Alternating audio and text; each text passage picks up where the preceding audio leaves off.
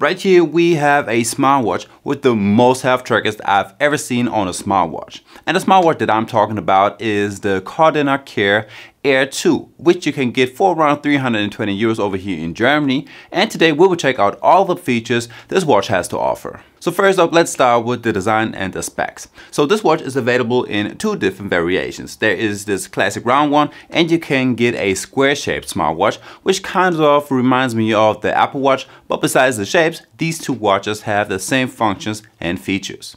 So as you can see, I got the all black version, but you can get this one also in the colors of blue and red, but it's actually just the color of the strap that is changing. So the 47mm Kardena Air 2 has a 1.42-inch IPS display with a 22mm strap that fits on wrist sizes between 12 and 26 centimeters. Now the great part is that this watch is compatible with Android smartphones and with iOS devices. You got two physical buttons on the right side of the watch, which will either get you to your app menu or over to your blood pressure measurement. But more about this one later on in the video. If you take a look from the side, you see that this watch is fairly chunky with 13mm in size, and you see that the screen is totally flat. Now as for the closing mechanism of the straps, you got one of those buckles that you have to press on both sides in order to open this one up, and you don't get the normal one from other smartwatches. Like this, it gets a little bit harder to adjust the length of the strap, but you really just have to do it once, since it always stays like this until you want to change it again. Now on the plastic backside, you got all of your sensors for your heart rate, your blood oxygen, blood pressure, and so on. And I gotta say that this one is overall a pretty smartwatch. As for your battery life, this watch lasts for about 4 to 7 days on normal usage. But here it really depends on how often you use your different health trackers. If you use them just once a day, you can probably get away with 6 to 7 days of battery life. But if you use them more, you get less out of this watch. By the way, there is no always on display mode right here, and also no battery saving mode. So there's really no way to influence the battery life besides of trimming down the brightness of the screen. Now let's check out the activity tracking, and this watch is rather limited when it comes to that.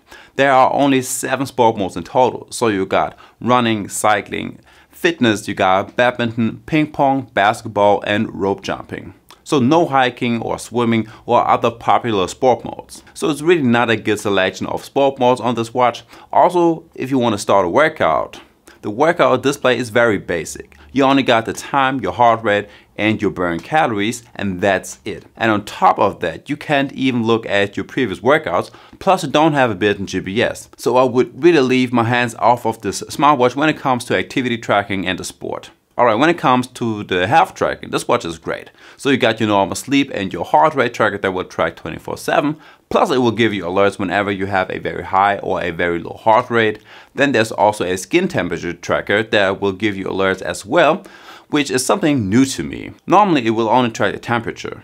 The Kardena Air 2 also has an ECG function. You just have to put your fingers on the two side buttons right here, and after a few seconds you get all of your results. But the animations of the graph just looks terrible. Other watches do a much better job on the aesthetics. Now this watch will track your respiration rate, it will count your steps and your SpO2 level. Then there is a blood sugar tracker, blood fat tracker, uric acid, and as well as you got your blood pressure, which is very interesting since you get an extra airbag and a pump to have a very precise blood pressure measurement on your wrist. So really a lot like your normal measurements you would do. The only downside is that none of those features are clinically validated, but there's also no other smartwatch with that many health functions. When it comes to the smart features, this watch really has not too much to offer. But I first want to start with the OS and the handling of this watch. And this is probably the biggest downside. For a 320 euro smartwatch, you get something that reminds me of a cheap smartwatch that you can get from Amazon. The OS is pretty slow and a bit laggy when you swipe up and down, or if you want to open some of your apps. Also, it is actually hard to swipe up and down since there's always a small input delay, and just with a small swipe it scrolls super far and it's hard to get to the right app or to the right sport mode. Also, the looks of it isn't all that good. The icons of the apps look very basic, and you really need to know that this one right here is a pure health tracker.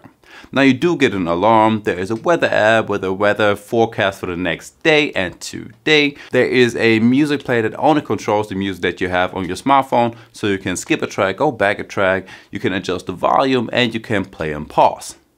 You get all of your notifications like your WhatsApp messages, emails, and SMS, but you cannot reply to any of those messages.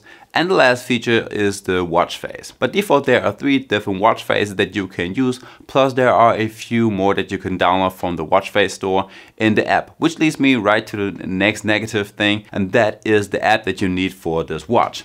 It's one of those basic Asian apps with only a few features. The translation is very poor at some points, and overall, I'm really not a big fan of it.